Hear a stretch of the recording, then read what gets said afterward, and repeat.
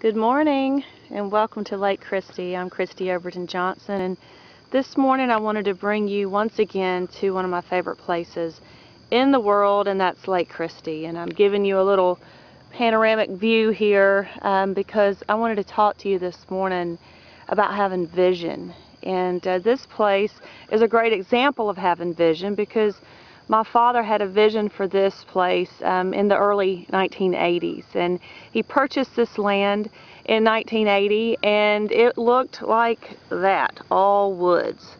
It was all woods and farmland, and he had a vision for a lake so that his daughter, me, could come out and ski every single day on that very course right there. It's missing a few buoys right now, but a place for his daughter to ski.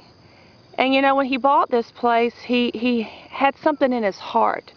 He had a vision, and over the years, this place has developed into one of the most beautiful places in the world. And it's just a great example how when you have something on your heart, now I'm going to try not to make you sick here as I put the camera down, as you have something in your heart that God has laid on your heart to do, that if you have vision for it and then you make a decision to start moving forward towards that vision, that great things can be accomplished.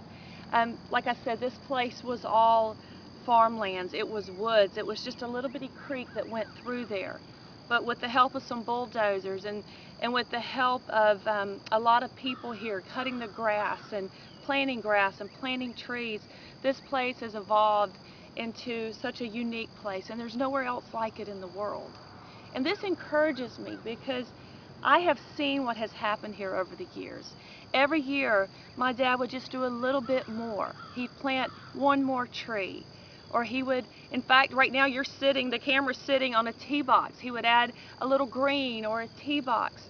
And over time, these hundreds of acres have turned into this pristine place with beautiful grass and trees and golf courses and lakes. But it happened over time. It didn't happen the day he got the vision. This place didn't poof suddenly appear. It happened because my father was committed, and he had something in his heart, and he began to take steps day by day to make this thing happen. And God, of course, blessed him as my dad put feet to that vision that I believe God put on his heart, because this place was used for great things. It was used to help me in my water skiing, which gave me a platform to now reach people all over the world for Christ. This place is used, baptisms happen in these waters. This place is used for In His Wake's ministry. And so I believe God put this vision on my father's heart. And as you read in the Bible, you'll see so many places where God placed things on people's heart. Nehemiah is one of my favorite stories. God put something on Nehemiah's heart to do, and that was to rebuild the walls around Jerusalem. And that seemed like such an insurmountable task. Nehemiah could have looked at that and said, there's no way that could ever happen. But you know what he did when he got that vision? He started to pray, and he started to fast, and he began to ask God for his blessing to move forward in what God was telling him to do. When you think about Noah, and God called Noah to do something, and he put a vision and gave him instructions for an ark. That ark didn't happen. That ark took over 100 years to build. You see, it's not about our ability to do something that day. It's about our courage to step out every day towards that vision that God has put on our heart to do. And I believe this morning that God has placed something on your heart. It may be something dealing with your health. Maybe it's putting cigarettes down. Maybe it's putting the fork down. Maybe it's losing 100 pounds so that you can have health. You know, that doesn't just poof off. You didn't just put it on overnight. It takes time. But look at this place, what happened over time. If you stay committed, it's not about losing 100 pounds today. It's about losing maybe 1 or 2 pounds this week. And with God's help, you can do that. We look at the end result of what has to be done, and we get frightened, and we don't start taking the baby steps to move forward.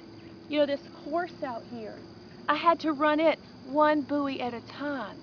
And that's what life is. It's one buoy, one step at a time towards that vision that God has placed on your heart.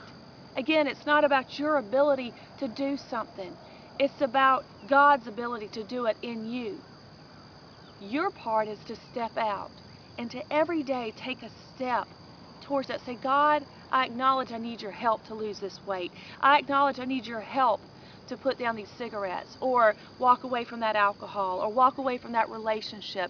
Or maybe it's a ministry that God has placed on your heart. God put on my heart 10 years ago in His Wakes ministry. I never in a million years dreamed that we would be going all over the world, have 60 events in a year. I would have never seen how it could happen. But you know what? God knew it could happen. He was just waiting for me to step out with Him. And God brings us out into the deep where it's over our head, because it's there that we rely on Him and His ability. If it's something we can go do, it's on our own, it's not going to be that great. It's not going to be that fulfilling. But when you step out to do the impossible with God, maybe it's the ministry again, maybe it's something with your health, maybe it's something with your health, something with your family, whatever it is, and your job. When you step out and it's a God-sized project, and you trust Him and you acknowledge Him, God, I need you, He will direct your steps. He will direct your path, and He will help you. There's one thing that I've seen in our ministry, and that is just a vision of how God works. And He showed me this as these children are getting off the buses when they come to the In His Wakes A Day to Remember events. These kids have never water skied in their life. In fact, 90% of these kids have never ever even been in the water. And what happens is they get off the bus and they're afraid. And they don't know how they're going to accomplish what they're going to do. But you know what? We don't just throw them in the water and say, learn it by yourself. When they get off the bus, you know what we do? We go welcome, we wrap our arms around them, we introduce ourselves, we take them over and we give them a life vest. And we give them instruction. And then someone else from our ministry will walk them to the water and grab them by the hand. And some of them are too afraid to get in the boat. So we walk to the boat with them. And when we get them out into the water and they know it's over their head and they know they can't swim, we say, you know what, you can do this. And we grab them by the hand, we lead them out of the boat, and we get them to the boom that's off the side of our boat. And we put their hands on there and we say, you know what, you can do this. We've got their skis tied together. We've got a rope that goes through a pulley system into the boat so that we can control the skis. If they will get out of the boat, they can succeed. And what God showed me is there's things He's put on our heart, and He's just waiting for us to get out of the boat. He's got the people we need in place throughout our life to help us. God had people to help my dad. He had a friend with a bulldozer. He had people that had the vision also that could help him know how to landscape land and how to create the banks here at the lake and all the different things that he wanted to do and had on his heart to do. God sent someone to help him do it. God has sent people to help me in my ministry, whether it's financially or whether it's to give me advice and wisdom. It's hundreds and hundreds of volunteers that come and help me. I couldn't do this on my own. And you know what God told me in the beginning? It's way more than where Christy can be and what Christy can do. So I encourage you today, lay aside the excuses. If God has placed a vision in your heart, He's going to send who you need to make that vision a reality.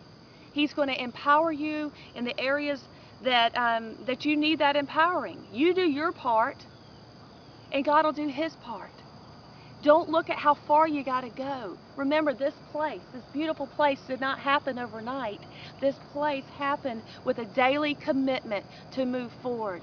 I didn't become a world champion water skier overnight. From the time I put my water skis on to the time I was a world champion, it was 25 years. Noah didn't build the ark overnight. I think it was like 120 years that it took him. But you know what?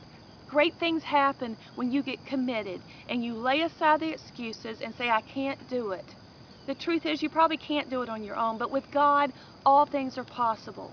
Remember, He's got the people to help you lined up. He's just waiting for you to put your hands on the bar like those skiers, to get out of the boat and say, hit it, God.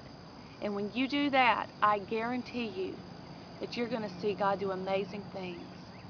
Again, whether it's to lose that weight or move forward in a business or a ministry or relationship, whatever it is that God's put on your heart to do, and I stress that, not just what you want to do.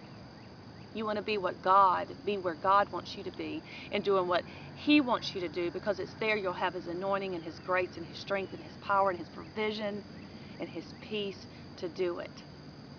So I encourage you this morning, what has God put on your heart to do?